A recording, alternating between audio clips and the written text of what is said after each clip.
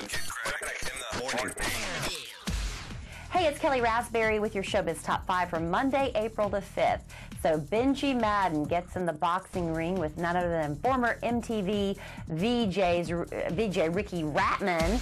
And who do you think took the fight? Well, after 1 minute and 40 seconds and 3 knockdowns on the butt, the referee raised Benji Madden's glove in celebration. Ricky Ratman didn't take it too well, pretty embarrassed to have lost to a dude from Good Charlotte. But Benji said he took the backhanded compliment anyway and then spent the rest of the night with his sweetie, Holly Madison.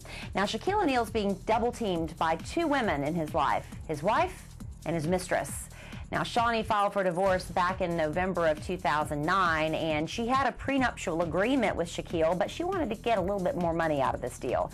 So she hired an investigator to follow him around, and the investigator found out that Shaquille's been having this years-long affair with this woman named Vanessa Lopez. Now, Shawnee went to Vanessa not to tear her apart, but to ask Vanessa to go public with this affair and the details so it would help Shawnee get more money out of the situation. Well, Vanessa didn't come forward at the time like Shawnee wanted her to. Instead, she lawyered up. Yep, she called up Gloria Allred like every other mistress does in Hollywood, apparently. She is the representative for the women wearing scarlet letters.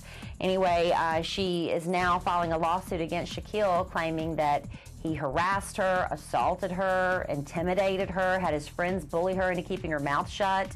So it's going to get even uglier as we head towards divorce for Shaquille O'Neal. Now, Charlie Sheen had a bit of a change of heart, even if he was serious about leaving 2.5 Men in the first place. It looks more like it was a ploy to get more money out of CBS.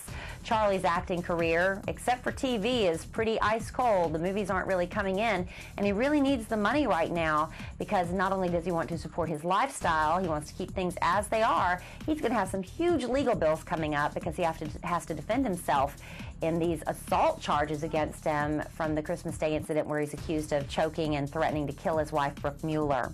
Angelina walked out of Jersey Shore halfway through the first season, so she was really just pretty much forgotten by the time they brought everybody back for the cast reunion. So how surprised are you to hear that MTV is bringing Angelina back for season 2 down in Miami?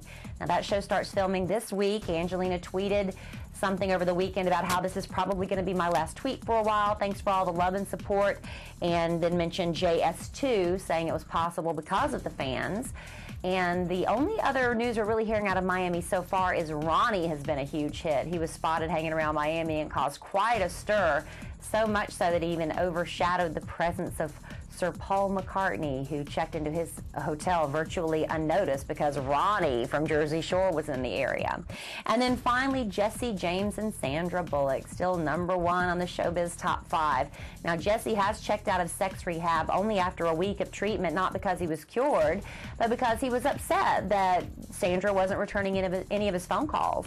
The only reason he checked in, obviously, was to get her to see that he was going to play ball and, you know, try to do whatever he could to save the marriage, and hoping that she would see this as a sign and stop the divorce. But since she didn't, he's like, I'm getting the heck out of here. So he's gone. Sandra is plowing forward with this divorce, getting all the paperwork in order. One thing she doesn't have to worry about, though, is her money. Looks like she's not going to have to pay Jesse James one thin dime because she had an ironclad prenup that stated if he cheated on her during the marriage, he wouldn't get any of her money. But Jesse's not going to be in the poorhouse or anything. He has a pretty good living from West Coast Choppers and his TV deals, but he doesn't make Sandra Bullock money, and she's going to get to keep all of that. And that is your Showbiz Top 5 for Monday.